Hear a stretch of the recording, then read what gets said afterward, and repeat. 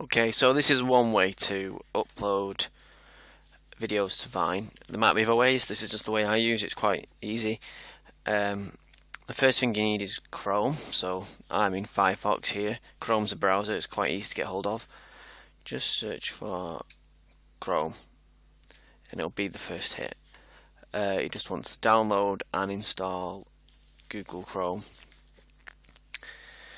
There's a download now. Just click that, download the version for your computer, and then once you've installed and opened Chrome, you should get a screen that looks like this. We don't need to sign in. I'm still in Chrome. No, I'm back in Firefox. There we go. We don't need to sign in, but you do need to open a new tab. And now we want to just search for Vine client. This is the first hit here, and then when you click that link, you'll be asked to install an extension. So just click install the extension. There's some easy to follow instructions.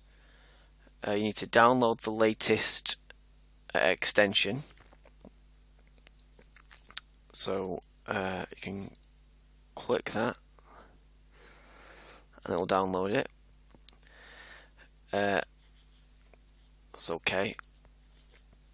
You then need to go to this page, which is a bit of Chrome that looks after your extensions. So when you get here, you need to remove any Vine client extensions you've already installed, but I guess you've not installed any yet. And then it says you need to drag the extension you've just downloaded into here. So if I show this in the folder, this is what I've just downloaded, move it onto here, and it will ask if I want to add Vine client. So once you've done that, you'll get this little box up here.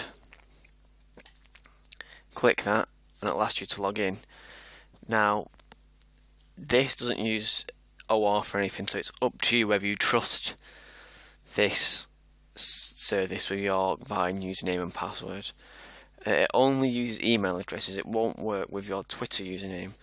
So if you sign into Vine by going to vine.co and clicking login, God, it's so slow, and you log in via Twitter, you'll need to add an email and set the password. Once you've done that, you just sign in with your email and password.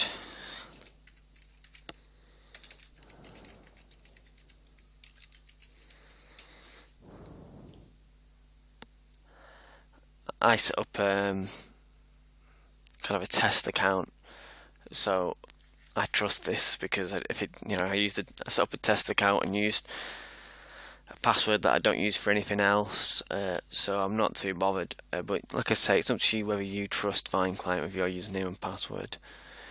But once you've logged in, you'll want to go to this home bit and click upload.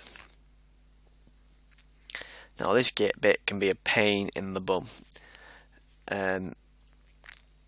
because all these things have to be correct or it'll fail. So the video has to be less than 5 megabytes, has to be in between 3 and 7 seconds, good aspect ratio,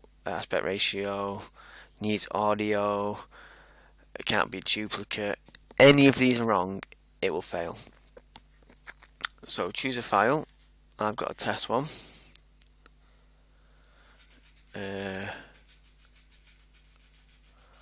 Somewhere I've got a test one, that'll do. Write something in here, hashtag or whatever.